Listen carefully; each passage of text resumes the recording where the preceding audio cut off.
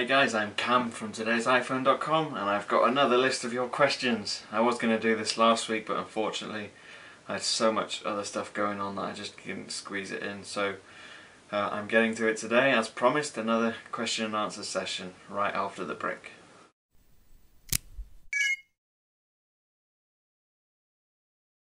So lots of people on YouTube and on our site were asking whether or not they should buy the iPhone 4 now, or if they should wait until the iPhone 5 comes out. My opinion is, I think just wait until the iPhone 5 is at least announced, and when it's launched, if the specs and everything, if it's not as good or if it's not significantly better and you think you'll be happier with the iPhone 4, you're better off waiting till then anyway, because the chances are that it'll be cheaper. Normally what happens is when the next iPhone is launched, they still sell a lower version of the one previous, but they'll sell it at a cheaper cost. Like at the moment, you can buy an iPhone 3GS for $50 on AT&T. They might do something similar with the iPhone 4 when the iPhone 5 is out. Again, loads of people want to know about the iPhone 5. What are the features going to be like? What does it need to keep up with the current trends? It needs a lot. Well, when I say a lot, it needs two things, I think. It needs a dual-core processor, which we think it's going to have anyway, and I really believe it needs a bigger screen. All the high-end smartphones now are going to 4-inch screens, 4.3-inch screens, 4.5, and when you look at them, I mean, they're stunning, and you put them next to an iPhone, and your iPhone all of a sudden looks like it's really tiny. And obviously with more and more people getting into media, more and more people wanting videos and content and a good looking screen on their phone, I mean, you've got to compete with that. And I mean, the latest rumours are that Toshiba are making 4-inch panels that will fit the iPhone 5, hopefully, and they are going to be super high contrast ratio, super fantastic colours, and also it's going to be retina pixel density. So rumours are, sorry for coughing, that it will have a pixel density of about 360 pixels per inch, and the current iPhone 4 is 321, so it's going to be even sharper than the current iPhone 4 screen. So I mean, I think that's what it needs. It needs a much better screen, it needs a much better processor, because the iPhone 5 is going to be more about gaming, like the iPad 2.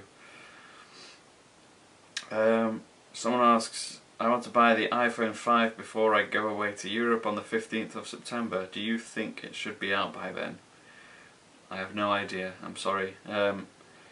We're hoping, I mean, the June event's coming up, but the noises that are being made seem to be confirming that it's just going to be a software event, and so it looks like the iPhone 5 is going to be launched in September, which means probably it'll be around the end of September before we actually get it in our hands. So, I mean, I'm not sure. If it's out in September, then no. If it's out in June, then obviously yes. Another comment, great Q&A, thank you. I wouldn't worry about talking any faster, blah blah blah. What do you think about Windows Phone 7 compared to iOS? I have used all 5 major OSs, BlackBerry, iOS, Android, Windows Phone 7 and Windows Mobile 6.x. Just curious about another techie's opinion. To be honest, I've not even tried Windows Phone 7.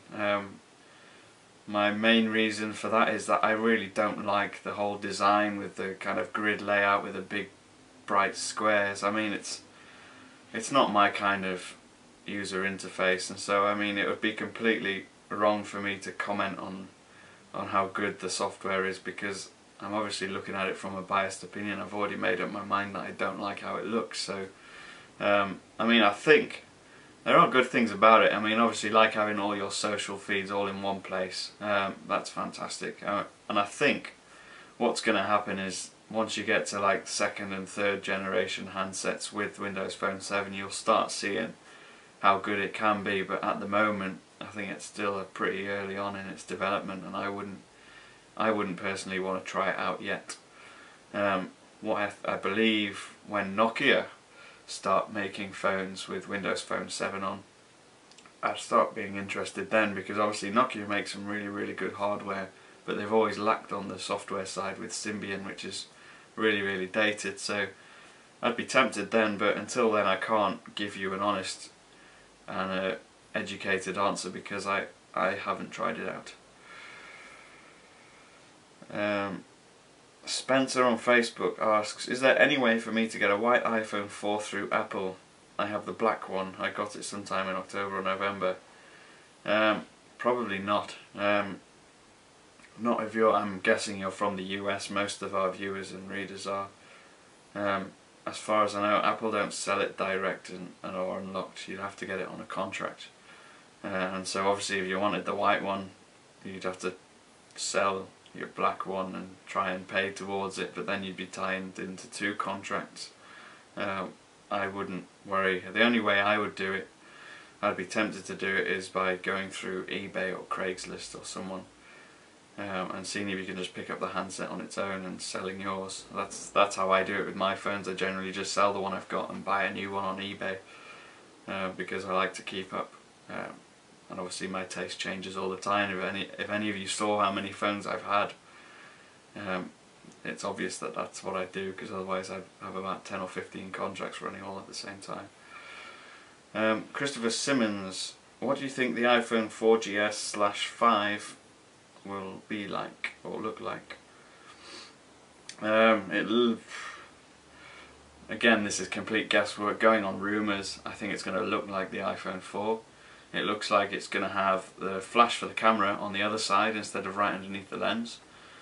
The screen could be bigger, but we don't know. But I think that's what it's going to be. It's basically going to be a faster, a better version of the iPhone 4, which it's not necessarily a bad thing, because the iPhone 4 is a great performing handset. It may not have the top specs like some of the top Android phones, but it still works, it still does the job, and it does it well, and it doesn't look slow or outdated or anything like that. I think the design's fine.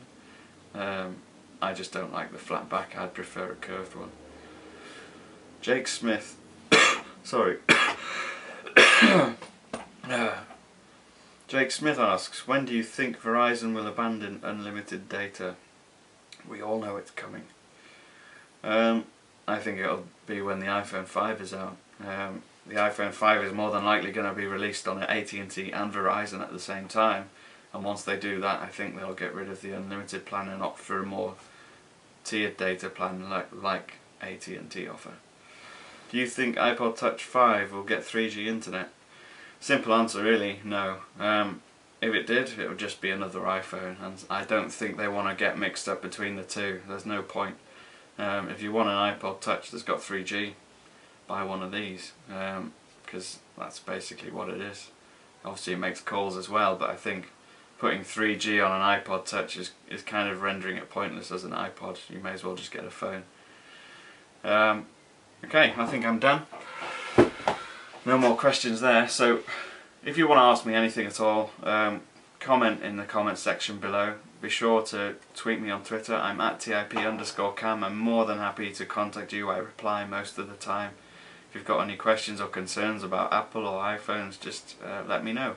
And be sure to check out our Facebook page. It's facebook.com/todaysiphone.